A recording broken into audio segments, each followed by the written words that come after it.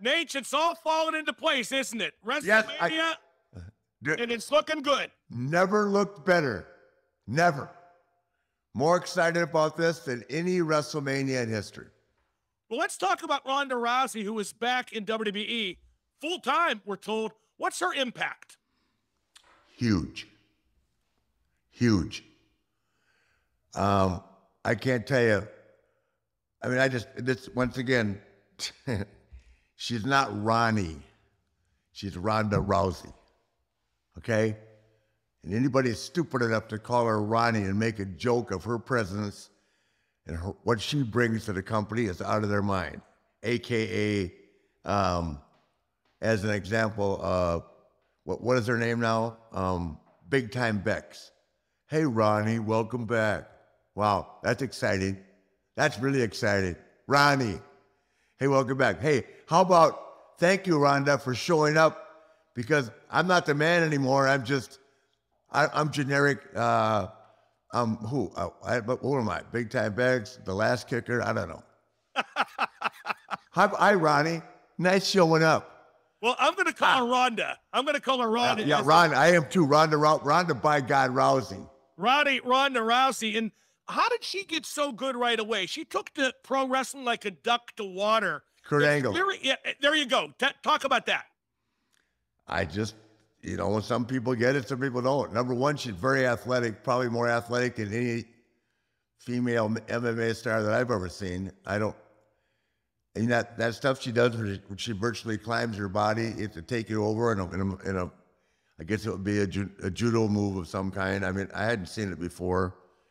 And she's just fresh, and she's an amazing athlete and credibility. I mean, unbelievable. Like Brock, there's some people that walk in that ring and you go, this is somebody. That's how I feel about Charlotte. She gets in the ring, she's somebody. Yep. Sasha gets in the ring, she's somebody. Don't make me run the list of people down that get in the ring and are a vanilla envelope. Well, vanilla, actually both definitely apply. And I give credit to Ronda Rousey and Kurt Angle and Brock Lesnar. They came in from MMA and legit wrestling, Olympic wrestling, and gave pro wrestling respect. Yeah. And a lot of the so-called legit athletes don't do that, do they? And I think that's helped Ronda. Well, she's as legit as hell. I mean, and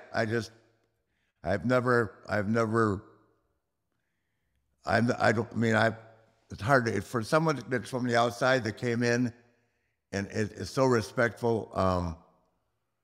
I'm trying to think of who I would give that accolade to. That I guess obviously Kurt, but I can't say it. I can't say it. And Brock. Oh yeah, of course, Brock. Brock treats it phenomenally. I mean, that's a given. But Ronda has been involved on fewer occasions, and her coming back and walking into the Rumble, and I mean, it took it to a whole new level. And I'm so happy for Charlotte, Ashley, my daughter. I can guarantee you right now, they will steal the show. I would not want to be on after them, ever. No, I totally agree.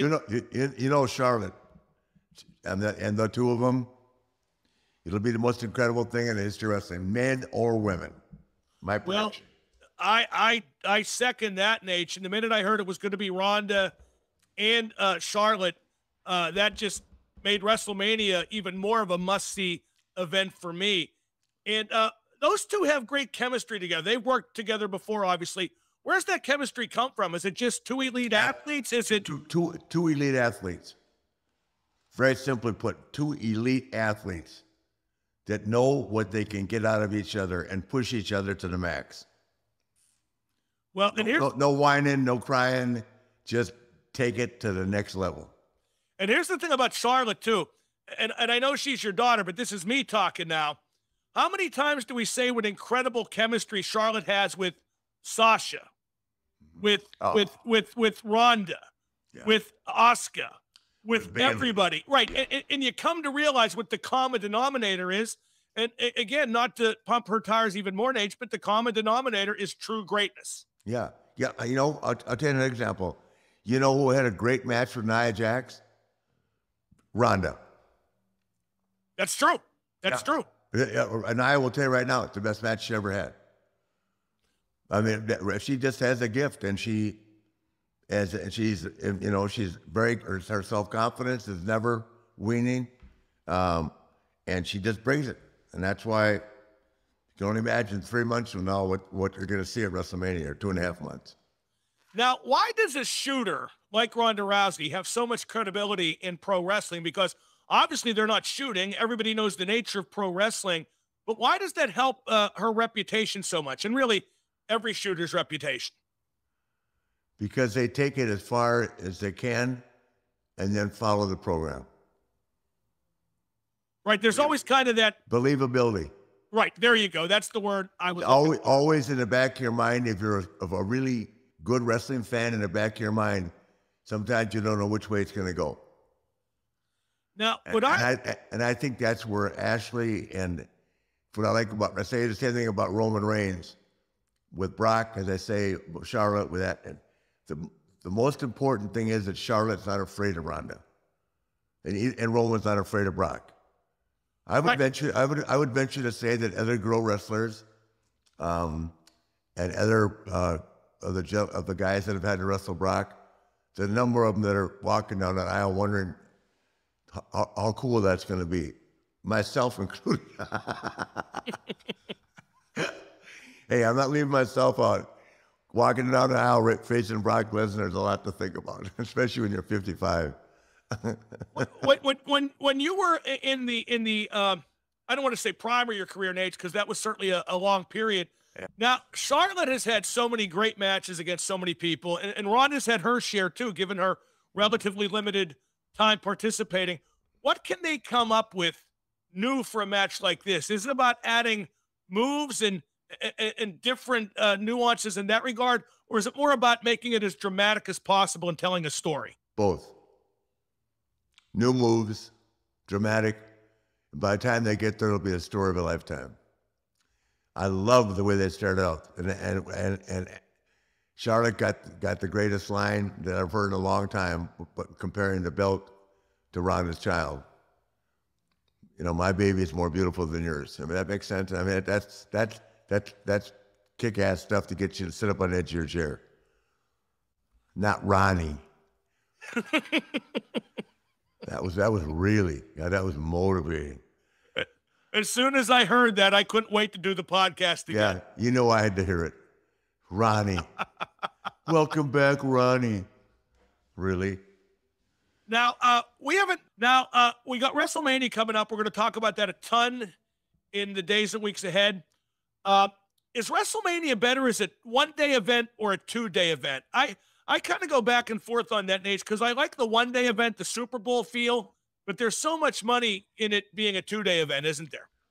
Well, there is, and to be quite honest with you, even though the COVID thing caused a lot of issues, after the New York WrestleMania, when Ashley and when Charlotte and Becky and Ronda went in the ring at 12:30 at night, I'm sold on the two-day event. Well, why can't you just make it shorter and not have them go on at 12:30? Because I think by design it's to get as much of the talent in that position, and they deserve to be. Okay, that's fair. I mean, you know, they work hard all year long, and everybody that's been part of the show on a regular basis deserves to be at Mania. That's a simple explanation on my point. No, I'm sold. If you're on TV every week and you're there and you're biting your knee, you know, if you're worried, nervous, you're not going to be in the show, the chances are greater that you're going to be part of the show now in some capacity, and that is something for them to remember the rest of their life, being on WrestleMania. Okay, I totally buy that, but I do agree that 12:30 for Charlotte and Becky and Ronda at New York was too late, because I thought they did an outstanding job. Oh, they did, but the crowd was exhausted. They still tore it down, but the crowd was exhausted. I think even the people at home by that point were exhausted. That's what I'm saying. I was. That cut way into my bar time. Let's not kid ourselves. It was on at the bar. No, I didn't get back to the hotel with her because I waited for her. Oh, right. Till 2 o'clock in the morning. Well, then there was no bar time. They gave me 30 minutes. At the bar? Yeah. Bar closed at 2:30. So I don't believe that either, because you would have thrown money at them to keep it open. I've been there and seen that. No, $100 to keep it open at 2:30. That's it. They wouldn't give you any more. No. Wow. No. Well, don't go back to that bar. I Well, won't. Hey.